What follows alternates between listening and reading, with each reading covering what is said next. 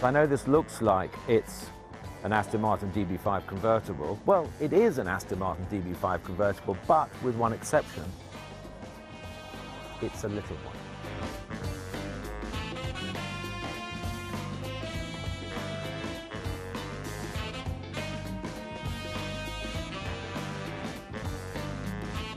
All of our cars are fully electric. What they perhaps lack in size, they make up for in power, because we're looking at about between 42 and 45 miles per hour top speed for them, depending on which model you choose.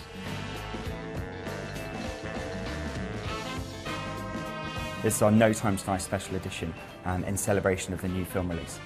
So this is based on a 66% scale of the original car. It's based on a 3D scan, an exact 3D scan of the original car, and then shrunk down to 66% scan. What, do you have gadgets built into it? It does. We should probably start with the digital number plates here. And this is fully programmable. I know what I would do. It would just say mine. If you do find yourself in a sticky spot and you've got some baddies, we also have our smoke exhaust, which, as you'll see,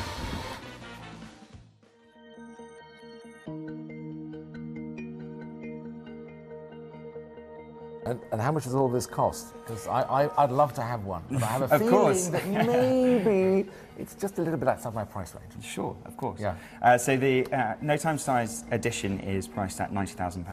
That's about $125,000 or thereabouts. Yeah, thereabouts. Right. So all this discussion about the car, the proof of the pudding is in the driving. And I get a chance now to drive this little beauty, but I don't think I'm wearing the right clothes. I think I need to get bonded up. So I'm suited and booted and ready to try out the DB5 Bond Special Edition. Well, I've never felt more James Bondian in my life. Let me go out and see if I can save a damsel in distress or shoot a baddie. Ooh, thinking about baddies. Oh, what's that over there? Sean Connery, eat your heart out. That's what I say.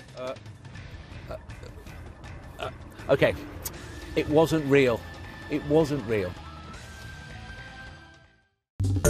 Well, hey there, GMA fans. Robin Roberts here. Thanks for checking out our YouTube channel. Lots of great stuff here. So go on, click the subscribe button right over here to get more of awesome videos and content from GMA every day, anytime. We thank you for watching, and we'll see you in the morning on GMA.